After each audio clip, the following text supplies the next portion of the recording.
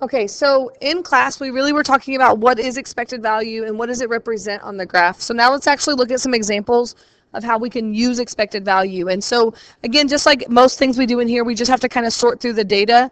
And so it says a private equity group intends to purchase one of two motels currently being offered for sale in a certain city. The terms of sale of the two motels are similar, although the Regina Inn has 52 rooms and is in a slightly better location than the Merlin Motor Lodge, which has 60 rooms. Records obtained for each motel reveal that the occupancy rates with corresponding probabilities during the May through September tourist seasons are shown in the following table. So notice the occupancy rate is like how full they are, like 80% full, 19% chance that that's going to happen. The fact, if they're 100% full, that only happens 5% of the time. So that's kind of what that represents in this problem. Have a good weekend. And so then for the Merlin Motor Lodge, we have these as our occupancy rate, like how full it is, and these as our probabilities. And so it says the average profit per day for each occupied room is $40. The average profit per day for the Merlin Motor Lodge is $36. Part A says find the average number of rooms occupied per day at each motel. I'm going to double page this because I kind of gave you room here. Have a good weekend. You too. See ya. And so it says, let X denote the occupancy rate at the Regina Inn. This is kind of small. Then the average daily occupancy rate at the Regina Inn is given by this X value. So think this is like our random variable, and then this would be our probability of X equaling X.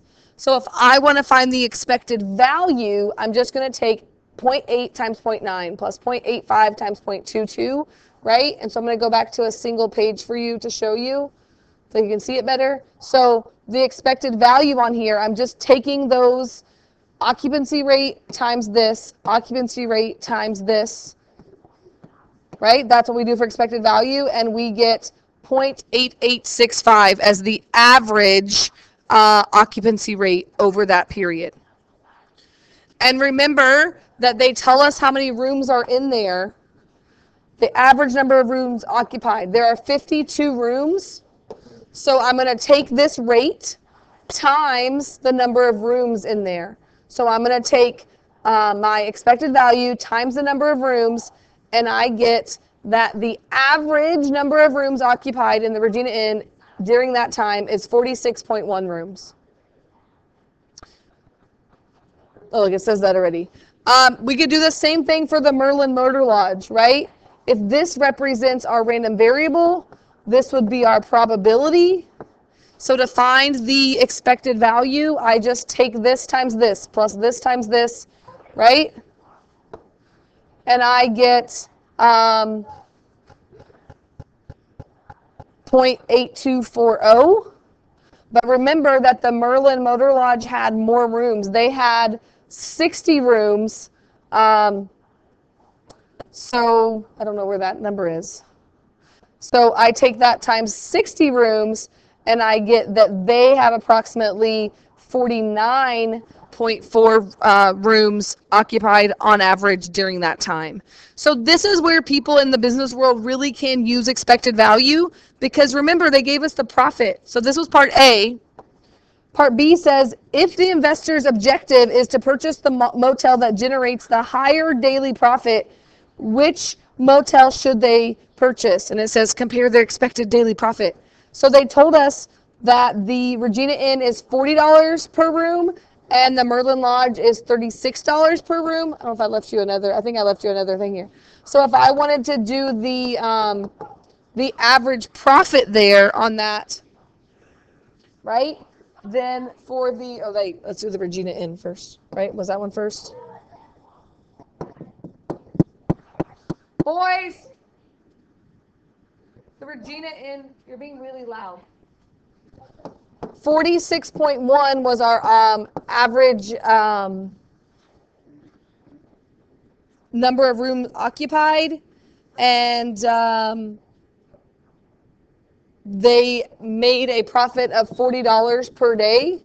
So when you multiply that together, you get the expected daily profit is $1,844 per day, and that the Merlin Motor Lodge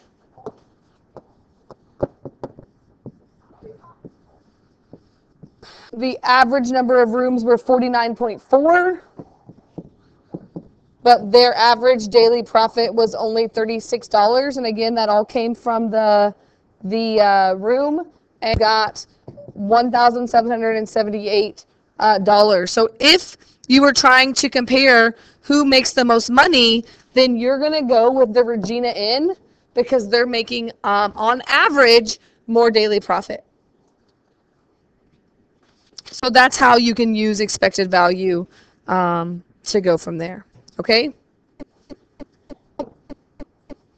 So here's another example. It says, how many more examples do we have here?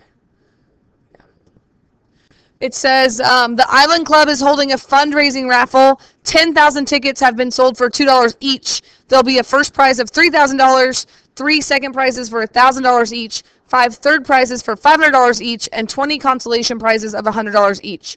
Let X denote the net winnings that you will win, less the cost, like it says, winnings less the cost of the tickets. So that's like your profit associated with the ticket. Find your expected value, interpret your results. So think about where they got this this number. So how many people, like they're selling 10,000 tickets for $2 each, and only one person, 3, so 1 plus 3 plus 5 plus 20, so 25, 26, 27, 8, 29 people are winning out of 10,000, and the rest of the people are not winning, right?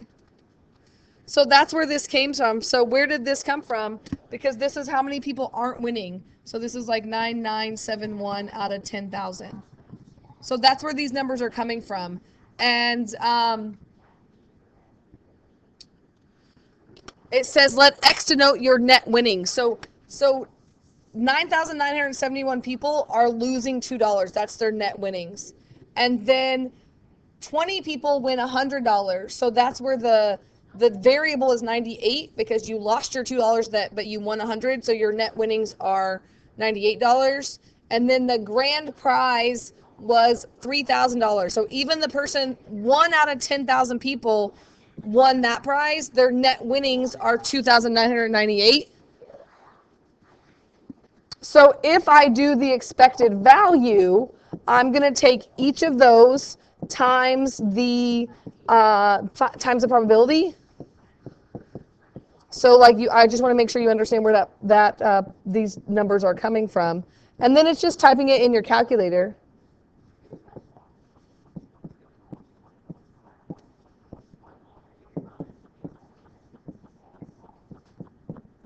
And then the winner here, 2998. So what do you think? Even with only one person winning $3,000, do you think we're going to get a positive number or a negative number here? Well, when you type this all in your calculator, you get negative 0.95 is your expected value.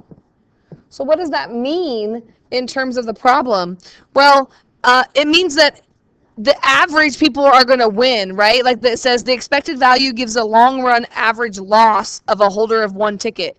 That is, if one participated in such a raffle by purchasing one ticket each time, in the long run, they would be expected to lose 95 cents each time. And so this is our expected value, which means the people, they sell these tickets, they're going to come out ahead, the people selling it, but the person playing it is losing money on this.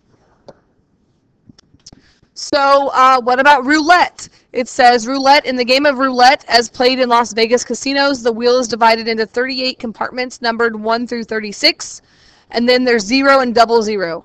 Half of the numbers are red, the other half are black, and 0 and 00 are green. Of the many types of bets that may be placed, one type involves betting on the outcome of the color. For example, you may place a certain sum of money on red. If the winning number is red, one wins that amount equal to the bet placed, and the amount of the bet is returned. Otherwise, you lose the amount of the bet. Find the expected value of winnings on a dollar bet for winning. So here's what you want to think about. How many of these are red? So 1, 2, 3, 4, 5, 6, 7, 8, 9, 10, 11, 12, 13, 14, 15, 16, 17, 18, right? So it's divided into 38 compartments. 18 of them are red. So if you bet $1, you get $1 back. So that expected value would be that my bet would be $1, or I'd win $1 18 out of 38 times, sorry. And how many times would I lose $1? Well, I would lose $1 the rest of the times. And so there's 18 black, but there's also 2 green. So 20 out of 38 are losing. So if you do that, you get -2 out of 38, or if you take that to money, that's like -0.053 expected value, which means that if you place a $1 bet on red over and over again, the expected value is you're going to lose on average. Not much, 5 cents on average is what you're going to lose. Okay? And so when you get a expected value, it says example 5 and 6 illustrate games that are not fair, quote unquote. It says most participants in such games are aware of this fact, and they participate for other reasons, to have fun or whatever, or there's a chance of winning. But if you want to talk about a fair game, it says in a fair game, neither party has an advantage, a condition that translates into this condition, that if you want a fair game, your expected value should be 0, because if it's negative or positive, it means someone's more likely to win. It's not averaged out. Okay, let me see where my time is. 12:14. So this last question, I want you to think about how you could set it up in order to make this a fair game. And so I'm going to see if you can come up with this, and this is where we'll start in class on Tuesday.